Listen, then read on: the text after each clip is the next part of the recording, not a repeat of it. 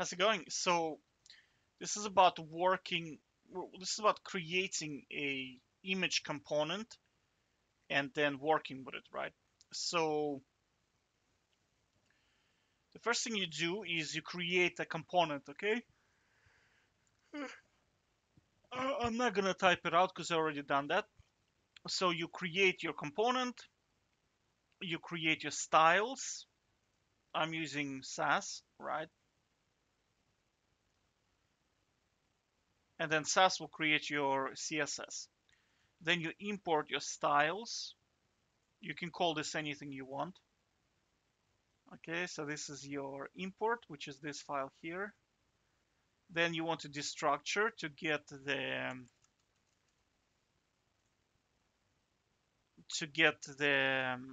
CSS out of it, right?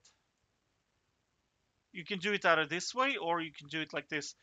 Styles image container. It makes no difference. I prefer to destructure, to be honest with you. All right, so now we have destructured, right?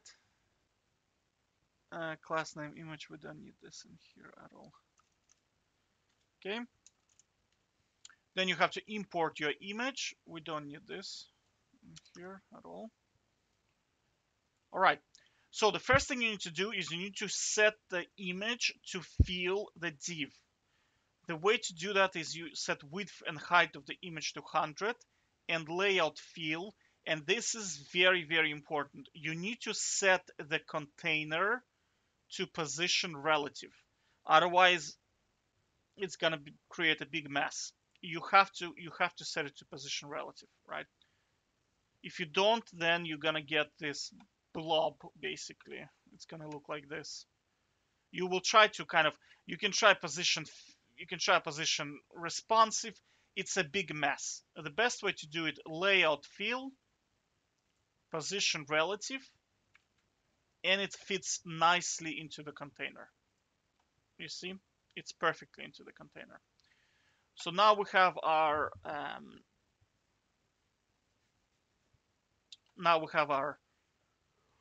image media queries in Next.js are exactly the same as standard CSS. So you don't have to do anything in here. Just create media query, right? And then it's going to be responsive, okay?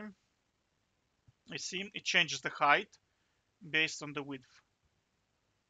So if width is bigger than 1000, it's 400. If it's smaller, it's 200.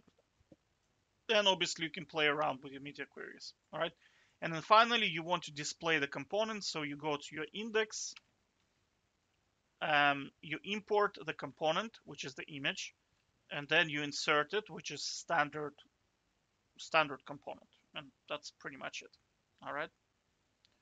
Easy peasy. Take care.